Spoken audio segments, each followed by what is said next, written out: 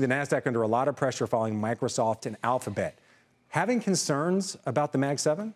A little bit. I mean, Google was a miss, Tesla was a miss. Microsoft wasn't a miss at all. So I think maybe a little profit taking or just investor fatigue. I'm going to pull from my favorite artist, Shania Twain. That don't impress me much. It's like it has to be just a blowout earnings really to move these stocks higher. A beat just didn't do it anymore. It was expected it was going to be a beat. So I think you are seeing a little bit of caution on, yes, if you meet expectations, that's great, but we're going to need more from that for growth. But I think Microsoft could rally out of this. It's really not down too bad. It's really Google and the ad revenue miss that's really dragging us down here. All right, so you gave us your favorite Shania Twain lyric. Now, your WEX word of the day.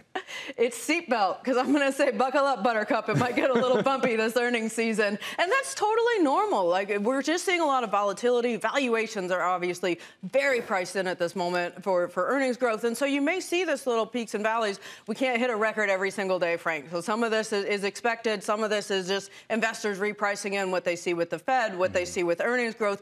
But none of these companies has recorded necessarily earnings decline. You're seeing the Mag 7 make a lot of money. Investors just want to see them make a little bit more. Just a little bit more. Just a little bit. So obviously earnings season is still in full swing. We have some other big companies yet to report. But today, the big event, of course, is the Fed decision. So what are you expecting from that? How do you see that impacting the markets?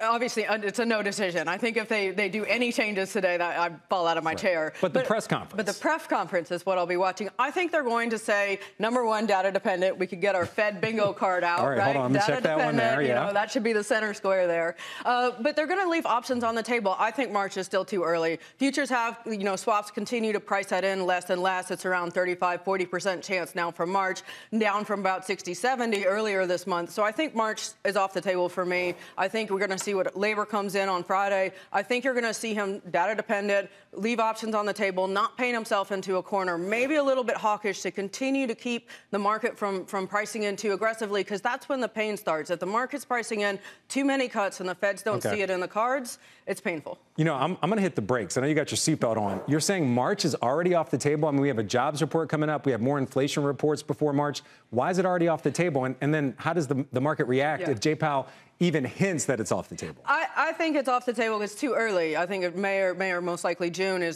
would be where you'd see kind of the traditional cuts start. If you look at the timing of when we stopped hikes, which was July last year, there's 12-month lag, totally normal between the pause and the cut coming in. So for me, I just don't think the data's there. You're not seeing upward inflation pressure. You're seeing strong job numbers. I know JOLT's surprised a little bit, but JOLT's honestly right now is being moved around a lot by the survey results. They're just not getting that many return surveys. So ADP is important, jobs report's important, but if you have strong labor and inflation is stable and they want to avoid 70-80s, they're not going to want to cut too soon. Very quick. You gave us two picks. Which one are you the most confident about, like the elevator pitch on it?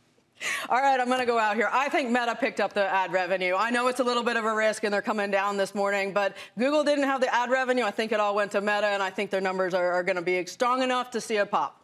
Do you think the year of efficiency, does it continue? Because a lot of talk about margins when it came to both Alphabet and Microsoft. I do. I mean, Zuckerberg has been pointing on that, continuing to reduce headcount. So we want to see where did ad revenue growth. We saw a lot of growth in China potentially from some of the Chinese e-commerce. What are your daily average users? And then if they can continue to reduce headcount and increase margins, more net profits for investors, that's a good thing to like. And investors like a CEO that's trying to put more money in their pockets.